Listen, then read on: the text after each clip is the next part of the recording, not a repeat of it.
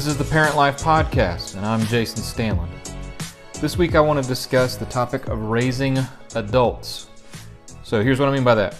A lot of times as parents, we often think about raising children.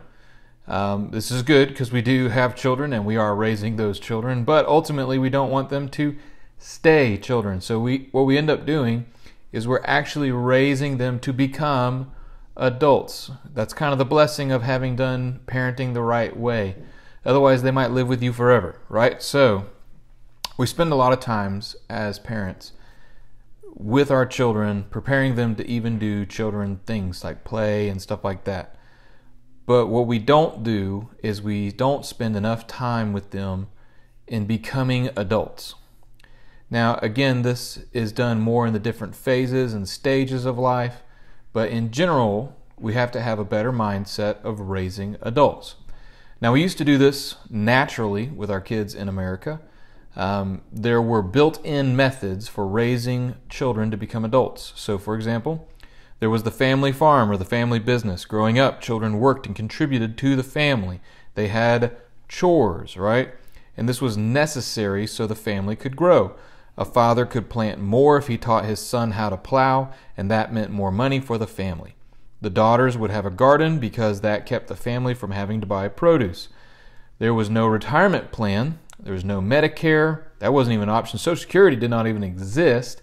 And so the retirement plan in these days was you had a parent who would teach their child. Their child would take over the business of the farm. And then the parent who becomes the grandparent, now living in his retirement, is now living off of the produces of that farm or business while teaching the new grandchildren all the ways of the master and how to do things. So this was essentially that strategy. So author Johnny Derwin wrote it this way: at 17, your great-grandfather likely plowed all day behind a mule and then went home to help with the baby. Your great-grandmother worked just as hard and just as competently. At 16, she would have washed clothes by hand with soap she had made, cooked from a fire she had built, roasted chickens she had raised herself, took care of the children, planted her own garden, and still had time to care for her husband. Both performed well in their roles because adults had invested years of preparing them for just that. And so see, by ages 17 and 16, we were raising, as a culture, adults. World War II, our country moved away from its agrarian roots and became more industrial. The Industrial Revolution obviously took place in the early 1900s, but because of the war effort, things began to change, and families moved off of farms and into cities at a much more stable and consistent rate.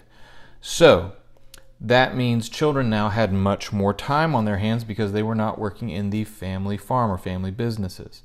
So that's whenever sports began to really take off in our country. You all of a sudden had every school had football, basketball, baseball, field and track. That became a much more steady program. Now there's even tons of options as students have gained even more free time. Boy Scouts of America. It originally began in 1910, but it had a period of dramatic growth in the 50s and 60s, again because the culture had changed. I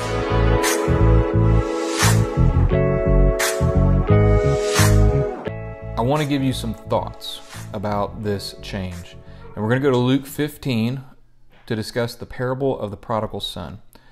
We're not going to read the whole passage together. You can do that, but Jesus tells the story, and he says there's a man who had two sons, the younger and the older. The older son was diligent and worked hard and was happy to contribute to the family farm, family business. The younger, not so much. So one day the younger comes to the father and says, I want my inheritance now, which in their culture is just crazy. The idea that a child could even ask that, because essentially he's telling his dad, you're better off to me dead because I just want my stuff. Now, the crazy part is the dad actually gives it to him. So you have this young man who then takes all of his money, his inheritance, and goes and squanders it all. He squanders it on wild, crazy living, but of course he becomes poor because he burns through all of his money, and then he has to hire himself out to a pagan culture to feed their pigs, and for the Jewish culture that is horrible. And so of course at this point all the listeners are just kind of blown away by this story, yet at the same time they're thinking in their minds, good, that son deserved that for saying his father was worthless to him.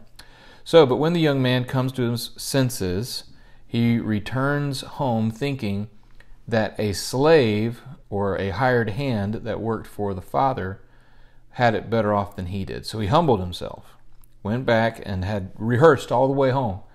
When he gets there, the father sees him, and instead of judging him or asking, why are you back?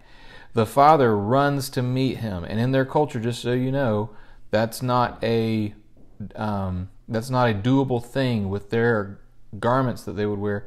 He would have had to hike up his garments, letting his exposed legs and undergarments be shown for everybody so that he could run to see his son.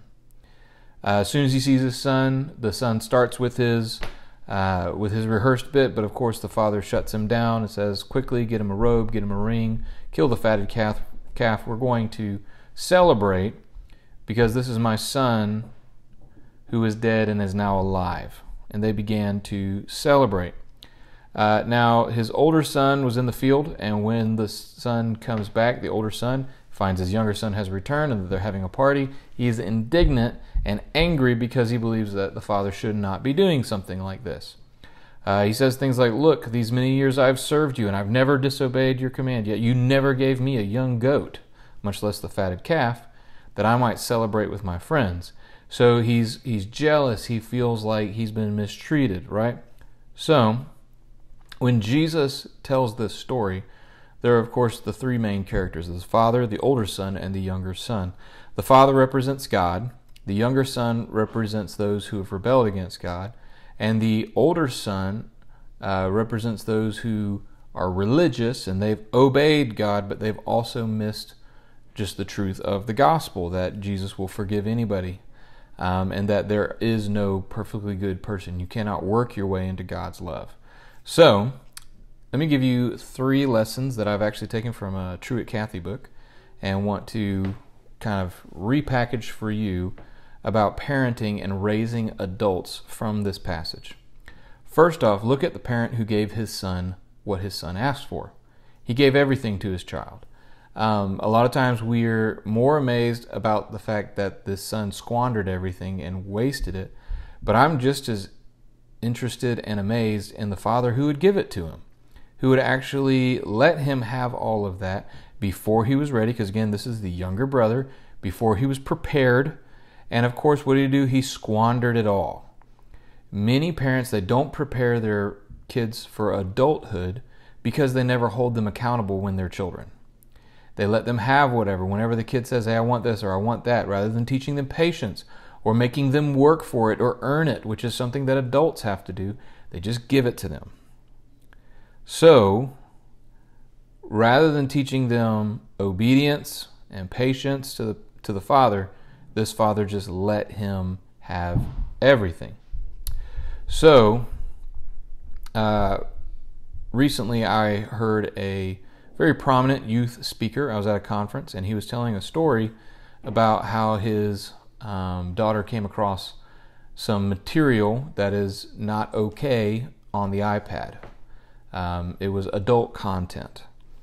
Well, what I was more interested in is the fact that he had given his daughter an iPad, let her go to her room, had not put any parameters on the iPad, and so he was talking about how easy it is to find, to which I was like, well, yeah, of course it's easy to find.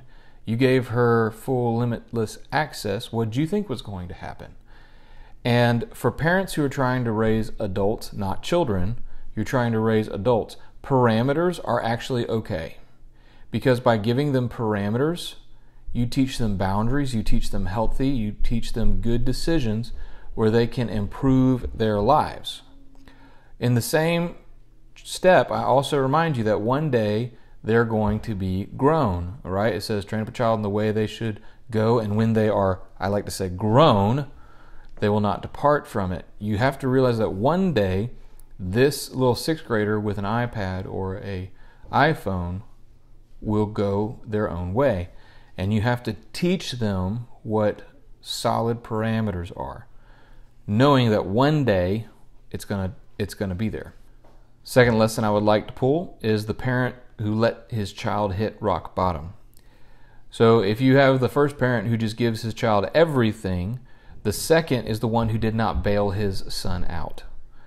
Too often, we as parents do not prepare our children for adulthood because we do not prepare them for dealing with consequences. Instead, we bail them out every chance we get, all the way as we are allowing them to grow up, and they run into a bit of trouble, and immediately we swoop in. Maybe it's called helicopter parents or lawnmower parents, whatever you want to do there, and we save them, we rescue them every time. Now, I'm not saying that you shouldn't rescue them sometimes.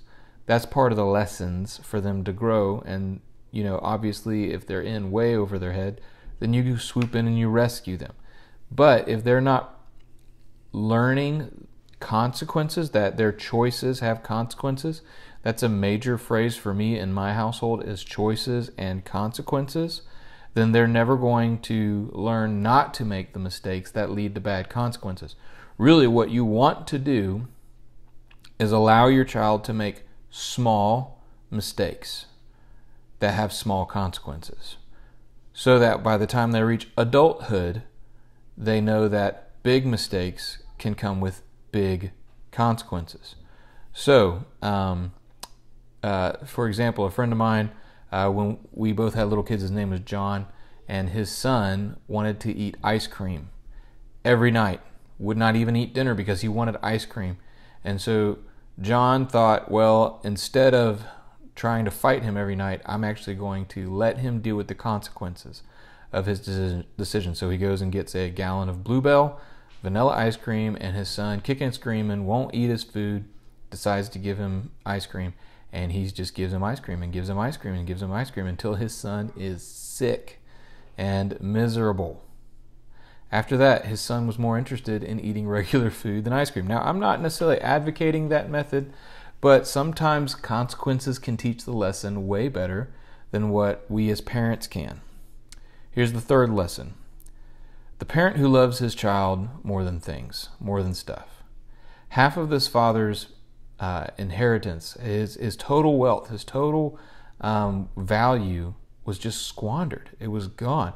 Imagine half of your retirement blown by your son, and there's no way to get it back. It's gone forever. And yes, you would be very hurt, you would be very upset, you would be very frustrated and angry. But nonetheless, this father welcomed this son back immediately. This is something we have to teach in order for our kids to become adults. If they stay young and petty, they will be cruel and they will not learn how to forgive. Forgiveness is incredibly a spiritually mature thing. And if we want our kids to become adults, we have to teach them the principle of forgiveness, that people are more valuable than things. People are more valuable than stuff and money and things like that.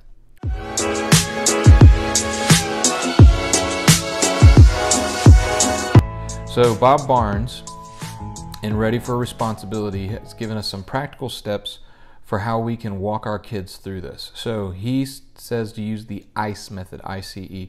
He says instruction, consequence, and experience, ICE. Try to teach them these things ahead of time. You instruct them. If they can't listen to instruction, then you let them have consequences. If they will not learn from their consequences, then you're just going to have to let them have some life experience, and that's hard. But then you can turn it around backwards and have conversations with them. So for experience, what did you learn? Consequence, how did you learn? What was the consequence that taught you your lesson? And I remember what I told you. Now, that can go terribly wrong because you don't want to say, I told you so. But you can say, hey, I'm not telling you I told you so, but remember I warned you because I love you. So, think of it this way when you're raising adults, and this is where we conclude. There are different learner's permits in life. Now, the main one, obviously, that we all know about is driving. If you want to learn how to drive, which comes with very devastating consequences and can lead to some very awful life experiences, you need a learner's permit. Well, there's a lot of other things that can become learner's permits as you are raising your kids. You can use that ICE strategy. You can allow them to learn by you giving them instruction, dealing with their consequences, and then, if need be, their experience. So grooming, teach your son to shave. Money, again, instruct them, but sometimes allow them to deal with the consequences. Homework, that's a great one. So they show up and they don't have their homework, or they left their lunch at home and forgot to bring their lunchbox to school. You could swoop in and bring the lunchbox up there, or you could let them be hungry and allow them to learn from the consequences. Dating, college, their career, all these things are incredibly effective tools in raising adults. Because again, the goal is not to raise your children. Your goal is to raise adults who have children one day, and then God willing and Lord bless, you get to have grandchildren one day. But if you don't start living for that day now, you may not get it. Thank you for listening to the Parent Life Podcast today. If you have any questions about me and my ministry, you can go to jstanland.com. For more information about Fruit Cove Baptist Church and her ministries, please go to fruitcove.com. The links are in the description and the bios. If you would like to submit a question or response to the podcast, you can email me at parentlife, all one word, at fruitcove.com. May you be filled with the knowledge of His will and all spiritual wisdom and understanding. Colossians 1:9. See you next week.